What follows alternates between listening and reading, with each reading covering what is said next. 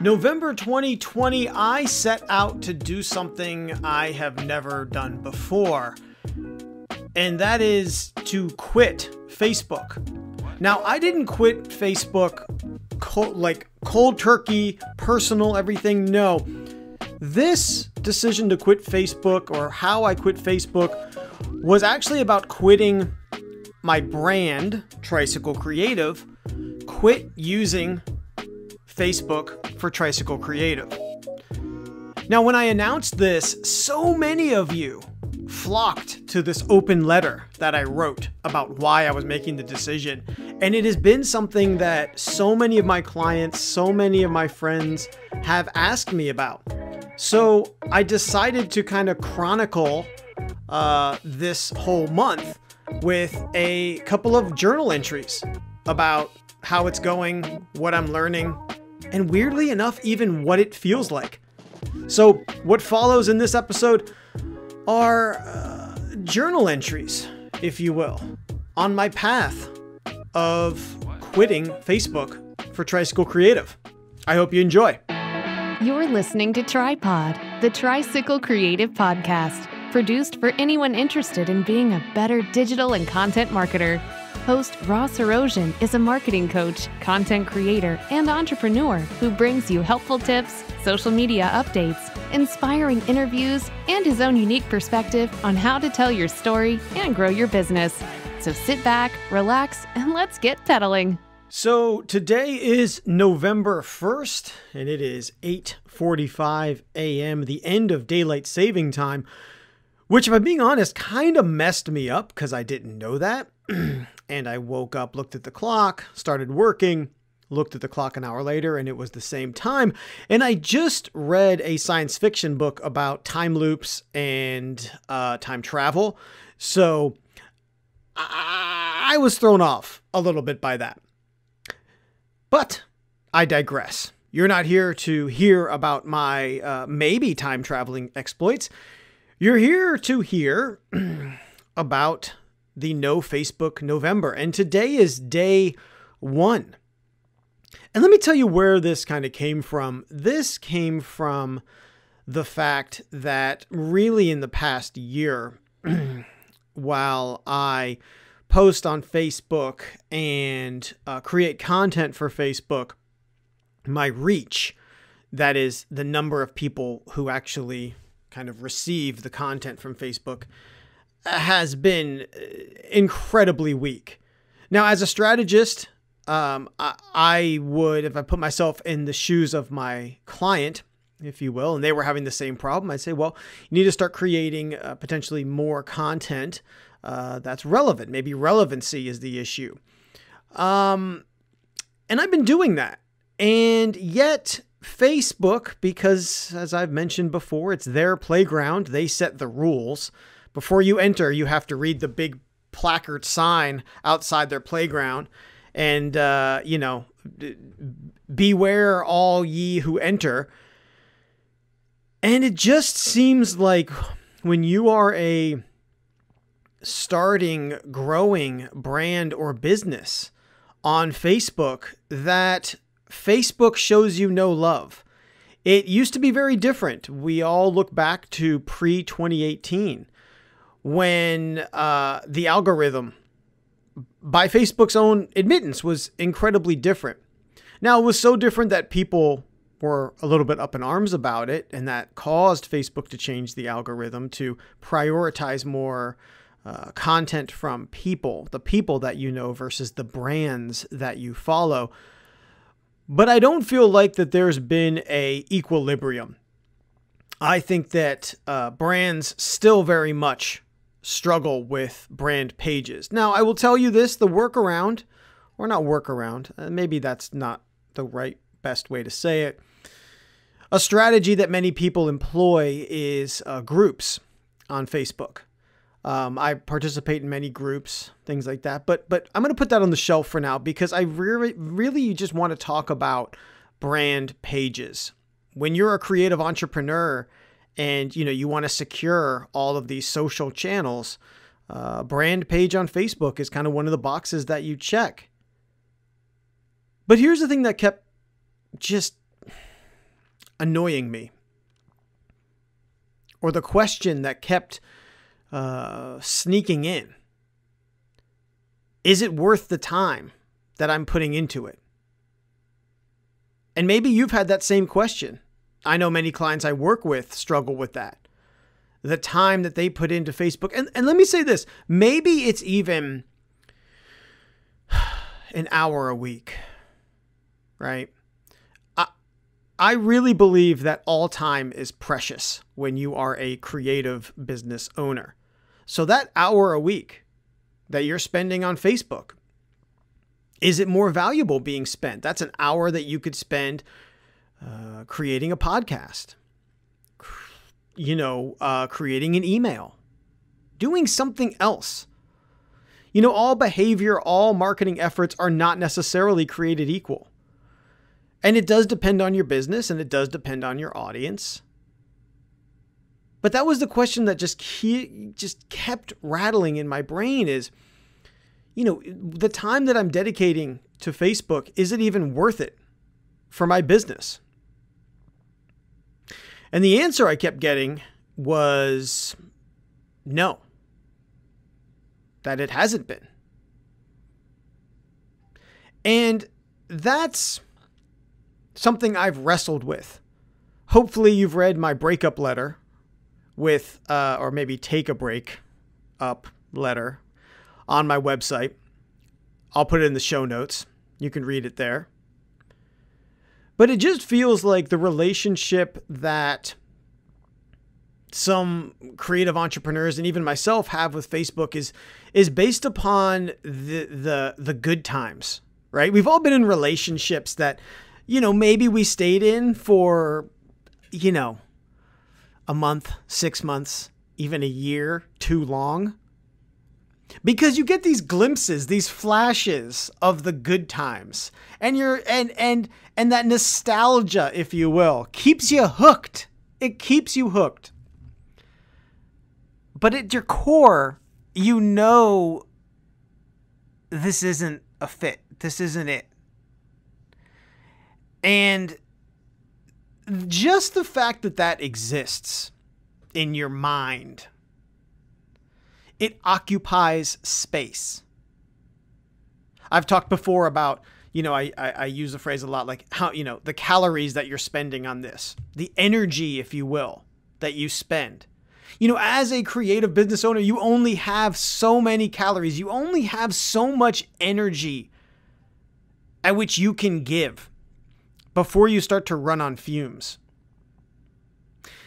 And let's say you have 8 hours of energy a day to give, to really give, like to really give 100% of your creative, your leadership, your impactfulness, and an hour of it's being spent on a platform that just isn't doing anything for you. That was the thing that led me to this No Facebook November. So we're going to see what this is like every couple days. I will document where my head is at. Again, today, day one, I'm actually feeling really good. The idea that Facebook now does not even have to occupy space in my brain. Right now, it's like a chemical influx of goodness. And I'm a digital marketer. I love technology. I love social media. But this is where you kind of can mature as a digital marketer. I tell clients all the time, you don't have to be on every platform. So this is one of those experiences, situations where, let me kind of do as I say and do as I do. And let's do this experiment with No Facebook November. It's day 4 of my No Facebook November, making this November 4th, 2020. I'm recording this early in the morning before our country even knows the outcome of our presidential election. And I bring that up because it's obviously it's historic and very personal event, but also because it's related to my No Facebook November announcement. When I announced I'd be taking a break from using my business Facebook account for the month of November, I did receive some attaboys from people who were patting me on the back because they believed this to be a political decision. Largely, this came from people who I know would be comfortable with me calling them conservative. Their praise came because, they believe this to be my way of sticking it to the perceived liberal bias and censorship of social media platforms, and obviously in this case, Facebook. And as much as I love reaction and response to something I'm doing, I have to say, I'm not doing this for political reasons. I've shared on several episodes of Tripod how I struggle with how Facebook does business. And while my No Facebook November maybe has some connected threads to that, my reasoning is kind of its own ball of yarn. Almost every client I've ever worked with has asked me early on, what social media platforms are the best? The best. And I'll tell you what I tell them. It depends. Yeah, that's right. There is no right or wrong answer, but instead there are better and best answers that are based on a number of variables, such as your target audience, specifically their age, your product and or services. What are you selling? The resources that you are prepared and able to dedicate to social media. And what platforms are you familiar with? Or do you even enjoy using? This is one that's not thought about enough. And I actually think it's an interesting and healthy starting point to ask, is there a particular platform that you personally are on, enjoy, like using? Because that's a huge part to actually doing it, is if on some level you know how comfy doing it, and if you enjoy it, you're all the more likely to actually do it. And no matter what platform or platforms you decide upon, you need to have measurement protocols in place to inform your efforts. I watch a lot of football, and one thing you always see after a team scores or makes a mistake or has a turnover is the quarterback go to the sideline and work with the coaching staff to scroll through video and screenshots of what happened so they can replicate it if it's good or fix it if it's bad. You are the quarterback for your creative business. You need to be vigilant in evaluating what's working and how to replicate or grow it, and what's not working and how to fix it. When I came to the proverbial sideline in October to look at my Facebook data, I saw a continuation of a trend of minimal ROI, return on investment. You may be wondering what data I was looking at, and I'll happily share that with you. I was looking at post reach. That's how many people Facebook shows my post to. Engagements. That's any sort of click with a post. And the Facebook source traffic to my website. So that's how many people click a link in Facebook that brings them to my website. And despite my continued efforts of tweaking my content strategy, the numbers stayed roughly the same. Now, you've probably heard the quote, "The definition of insanity is doing the same thing over and over again and expecting different results." Well, that could be applied here. My decision for no Facebook November was informed by data and strategy, not by hunches or even politics. And you might even go so far as to say it's a result of the dreaded F word, failure. As a creative business owner, you must learn to accept failure and identify it. Because failure is the manure for great new ideas. And it's really only failure if you don't learn from it or fix it. 10 days in and I'm still growing strong with no Facebook November for Tricycle Creative's brand account.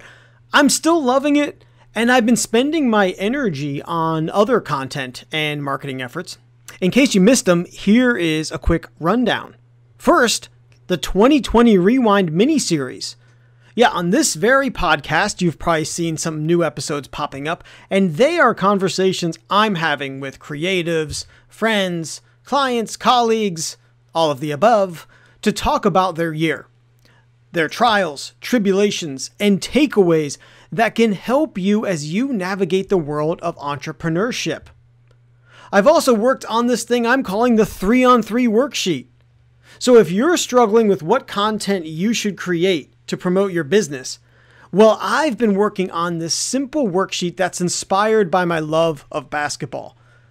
But don't worry, you don't have to be a baller like me to be able to use it.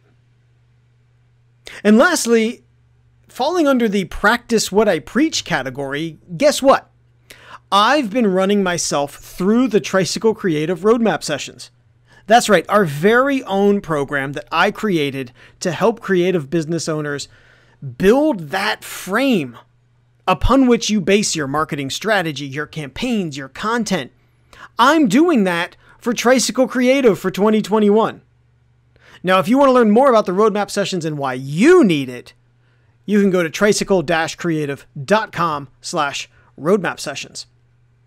So yeah, I've been pretty productive. And just to reiterate, it's not necessarily that I was spending hours every day or week on Facebook, although sometimes I was. It's that it consumed space in my head and required my attention, like a constant distraction. And when you're a creative business owner and you have a distraction that's not beneficial, you need to get rid of it. It's day 18 of No Facebook November. And oh man, Thanksgiving is right around the corner. And on a related note, I am working on a new Tripod live show. If you don't know what that is, that's the live stream video version of Tripod. And the show I'm working on, my co-host Hillary and I will be sharing the marketing tools that we are thankful for. Now, by the time this episode is published, that video will definitely be on the Tricycle Creative YouTube channel, and I will drop a link to it in the show description and in the show notes at tripodpodcast.com. So let me ask you, what marketing tactics, tools, or strategies are you thankful for? Maybe you really love the visual nature of Instagram. Perhaps you like the direct path to someone's inbox that your email newsletter provides. Or like me, maybe you love the ability to share your thoughts and showcase your expertise that comes with creating a podcast. Or maybe you're just thankful for the person who consistently supports you. And maybe they even send you referrals here or there. Whatever it may be, think about what aspects of your marketing you're thankful for. And do more of that. Trim a little time, allocate a little more energy to the things that you don't dread, and ideally that you like doing.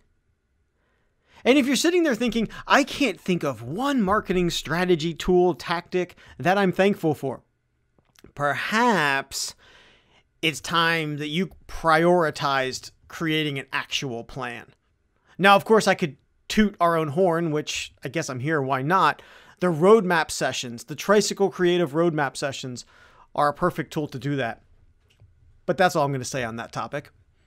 Go check it out at tricycle-creative.com. Okay, now that's all I'm going to say. I wasn't particularly thankful for my Facebook brand page, and that's what led me to prioritize other efforts this month. Maybe you need to do something similar.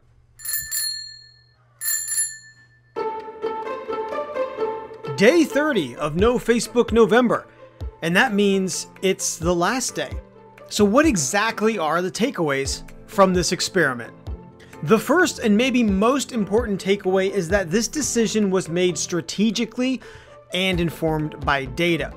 Now, that doesn't mean there wasn't an emotional component to it, but interestingly enough, I didn't really realize the emotional impact until I was already doing it. As a creative business owner, I totally get the appeal and completely understand listening to your gut. Listening to my gut is what got me thinking, is the time I'm giving to Facebook actually worth it? So let your gut ask the questions, and then call in your head from the bullpen to see if the decision actually makes sense. The second takeaway, Facebook uses calories. What do I mean by that? No matter how much or how little work you're putting into it, it consumes some amount of energy. To put it another way, in the book Getting Things Done, The Art of Stress-Free Productivity by David Allen, he says, your mind will keep working on anything that's still in an undecided state. But there's a limit to how much unresolved stuff it can contain before it blows a fuse. So if posting to Facebook is bouncing around in your head, it's consuming your energy, creating doubt and obligation, you can cut those calories. The final takeaway, fill the time with something worthwhile. Now, when I say worthwhile, I'm leaving it up to interpretation. Let me give a brief rundown of how I filled my Facebook time in November. First, I worked on my annual goals for Tricycle Creative. And if you happen to be struggling with this, consider reading the book Measure What Matters. Absolutely love it, and I love OKRs. Second, I recorded a bunch of new podcasts. Hopefully you've listened to them. They are the 2020 Rewind mini-series. If you haven't, please go and give them a listen. They are awesome. Third, I started working on some new services and programs that I'll be launching for Tricycle Creative. Now, they aren't ready quite yet, but I made significant headway on them, and you'll know when they are. Fourth, I spent more time creating on Instagram. Frankly, it's a platform that's more aligned with creative business owners anyways, and it's yielding a good return on investment for my time. And fifth, I updated some parts of the Tricycle Creative Roadmap Sessions program. If you don't know what that is, well, it's the most comprehensive marketing plan program for creative business owners, and it's something I built completely from scratch. Really kind of my baby when I look at it for Tricycle Creative.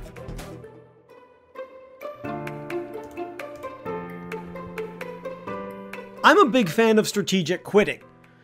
And if you want to learn more about what strategic quitting is all about, you should probably check out my book report that I did on Seth Godin's book, The Dip.